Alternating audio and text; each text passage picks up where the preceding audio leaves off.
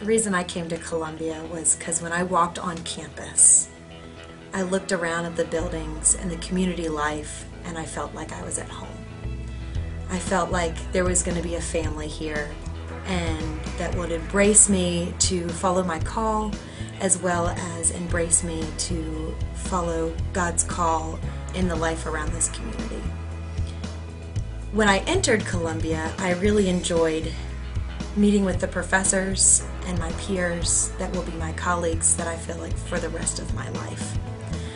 I really appreciate spending time in class like with Kim Long and the worship experience, and feeling how she feels about communion every time she does the words of institution, and having that moment of actually learning how to break the bread and pour the cup with my colleagues, knowing that communion is something that we all share, and community is our communion.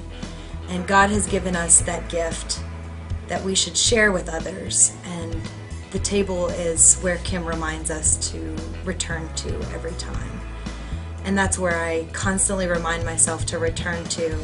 As we have chapel each week on Fridays, we commune together and we share the bread and cup.